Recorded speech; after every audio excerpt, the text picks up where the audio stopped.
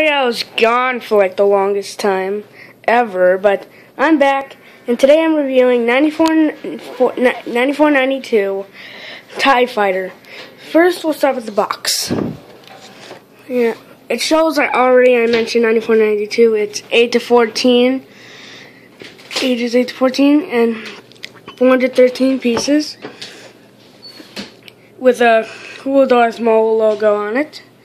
And it has a new Death Star Trooper, TIE Fighter pilot, Imperial Officer, and a new R5J2.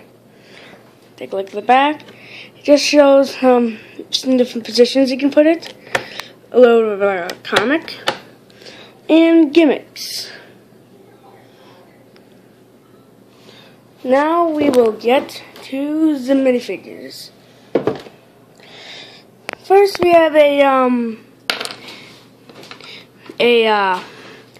TIE Fighter pilot. He's one of the newer figures. He's got the good front printing.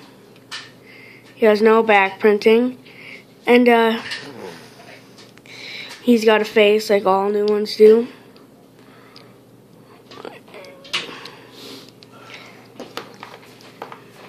Next, we have R5J2. He's a new Imperial droid. Only back head printing, face printing, and good front printing.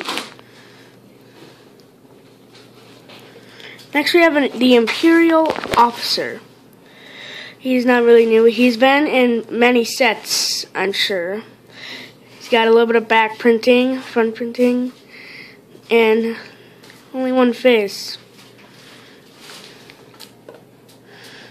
Next we have a Death Star Trooper. Yeah, he's got front printing and no back printing. He just has a normal blaster. He has two faces, as you can see there. This helmet, I'm not sure if it's really new. Well, actually, I'm sure it is probably new.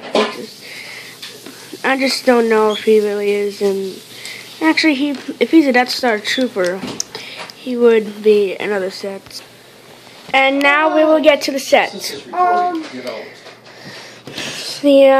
The opening cock, it's got the normal upper turbo blasters like other ones. Actually, it's just a window on the top. All other ones have it except for the TIE Bomber and the first generation TIE Advance. It is wobbly. I'm sure it's not supposed to be this wobbly, but these big four pieces here, they wouldn't go in fully. So yeah, and the cockpit, it's got a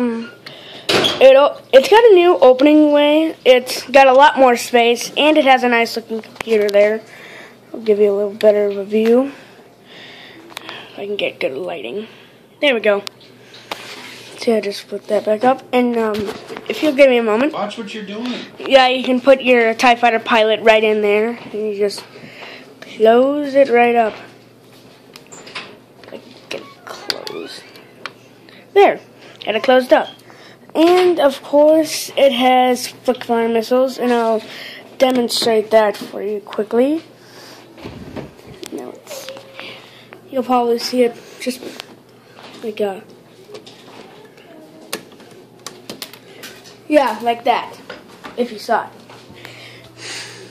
So yeah, it's got the average flick fire missile. So as you can see, since it's new, it's starting to get into more gray.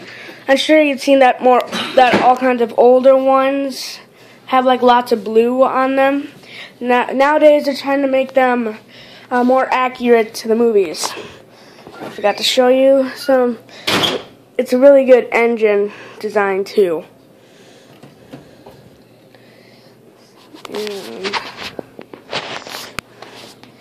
And as you can notice, it's not the Imperial symbol right there. It's something else. But yeah, I think that's all I need to show you. So I'll see you in my next review.